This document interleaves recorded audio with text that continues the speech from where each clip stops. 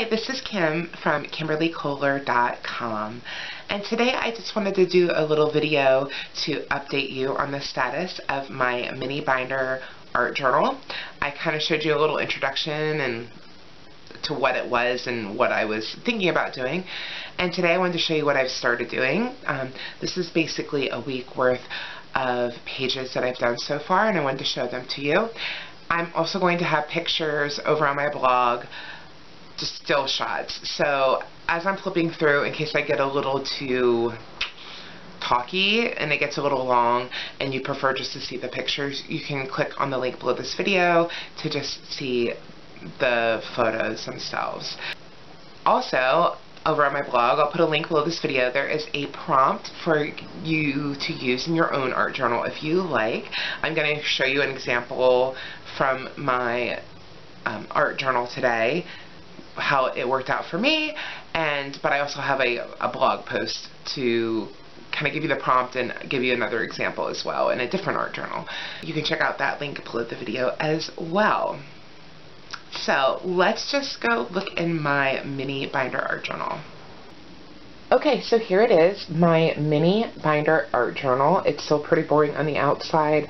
I haven't done a cover for it. If you saw the first video, it has a little area I can slide in. I could make a page and slide it in.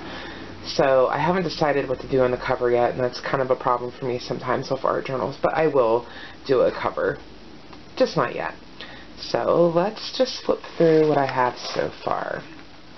So for the first video, there was this ruler. I decided just to keep it in here in case I needed to make a straight line. It's right there. We have this envelope page, which I did put a mini journal in here that I made myself.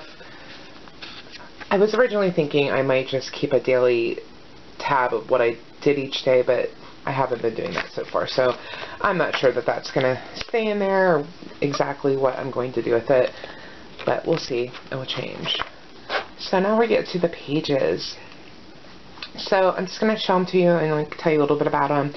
Like I mentioned a little bit ago, if I drone on too long about this and you just want to see the pages already, just click the link below this video that takes you to the blog post. There will be pictures so you can just see them. So this is a collage I did. And so the background is actually scrapbook paper. I didn't draw this. It's scrapbook paper. And then it's kind of like a little mini collage. And this is scrapbook paper. This one is. This is actually fabric.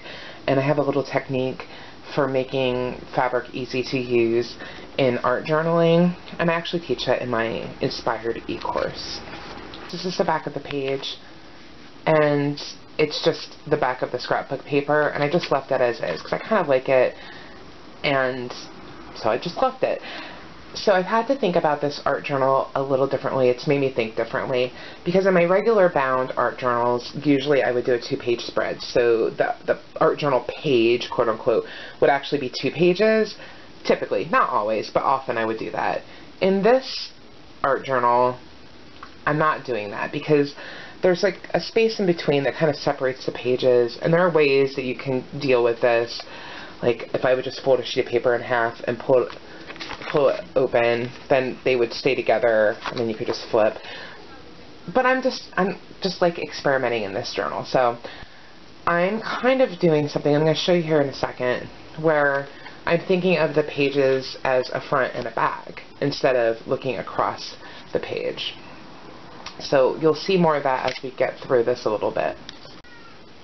Also, the fun part, like one of the major reasons I wanted to try this kind of binder situation and adding my own pages in, was that you can add all kinds of different stuff in, different sizes, different materials. So this is a postcard. I have a set of these, so they'll probably show up throughout this art journal. And I simply just wrote a quote on the back. It's a nature quote, and this postcard had some flowers and stuff on it, so it kind of makes sense to me. So that's that, and I'm going to be able to add stuff like that throughout this art journal, which is awesome. Okay, so this page is actually right out of one of my favorite books, The Velveteen Rabbit, and I have a few copies of this, a couple that I art journal with, and one that I just keep just as is, I don't touch. But this is one that I got for like 50 cents at a flea market, and it was in bad shape, but I don't feel bad about cutting it up to use it in my art journals then. So this is the title page, and I collage this flower on it. And then the back, the art is really beautiful in it. So this was what was in the book, and I added the butterflies, the colored butterflies. There's some kind of brown and tan butterflies as well. This is me just painting stripes in watercolor, doing a nice rainbow. And then here's another postcard and another quote on the back, and it's another nature quote. And then this page is, the background is actually scrapbook paper, so I didn't paint this, but I did draw this flower here. And then these butterflies are also the fabric butterflies. And I put a little quote that I find inspiring, because I feel like I run out of time all the time. And so this quote is kind of helps me remember that other beings, in this case butterflies, they don't count their time in months, but just in the moments, every moment they have, and yet they still have time. So it's just a good reminder. And again, I just left the back of the paper just be the back of the scrapbook paper. This is the design it was. I'm probably going to be adding these little cards throughout too. These are Project Life cards, and I don't do Project Life so much anymore. There was a time I did, and I went crazy. I have lots of cards. So I went through my collection of Project Life cards, pulled out ones I really loved, and I'm just going to add them throughout. So in this case, I simply just added the card. I like looking at it. It's pretty. You can flip it. This collage here does have a Project Life card on it, and this is just from a magazine, and the back is the scrapbook paper. And then here I have this set up. So again, this is another Project Life card, and I wrote a quote on it, and I wanted to put this quote on this image, but I just kind of love the image just the way it was, so I just added it to a piece of paper to make it stronger. It's from a book, an old book, and it has a deer and a little baby deer. And so I just decided, since I'm using this binder, you can come up with different creative ways. So this quote goes with this picture, but I'm able to flip it and just have this beautiful picture. And then in this particular case, this layout, if you want to call it that, continues on the back. So I use this quote: I go to nature to be soothed and healed, and to have my senses put in order. Okay? And I had this idea of like using quotes, possibly poems, as a jumping off point for journaling in my art journal. So in the back of here, I have a list of my own words. So I go to nature too, and then I just made a list. And I did a whole blog post on this, so you can go over to my blog and see how I put this together. I have another example as well with this same quote. The link is below the video. And then I think this might be the last, yeah, this is the last little collage. It's just strips of paper. It's mostly scrapbook paper, and I did do watercolor on the background. So I simply just painted watercolor and then layered up the different scraps of paper. In the introduction video, I showed you the mixed media notebook I got that you could tear out the pages, and I did. They were perforated, so it was easy.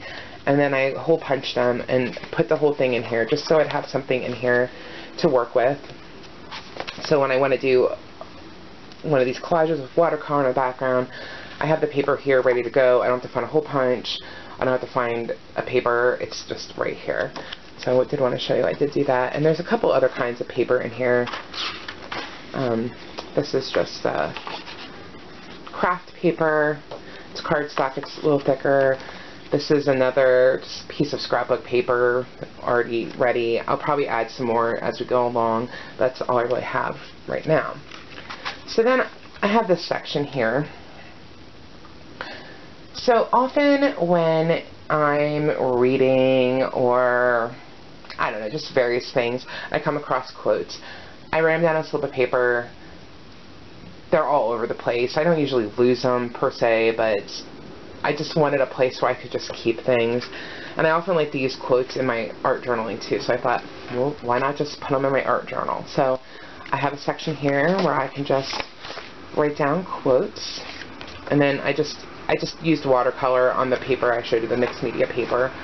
So I have a few pages ready for that. And then on top of that, I have a couple poems that I really touched me. I just copied down. I was reading them out of the library book, so it's not my book. So I just kind of wrote them down, put them in here. I might do something more with them. I might just use them as is and maybe add some drawing or watercolors, or I may not. I might just leave them in here and use them in a different way as a starting off point.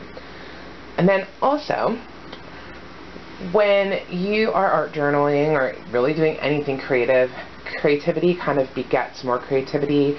So I'll often have ideas for other things. So I made a little section here also for ideas, so I can just continue to add to that as need be too.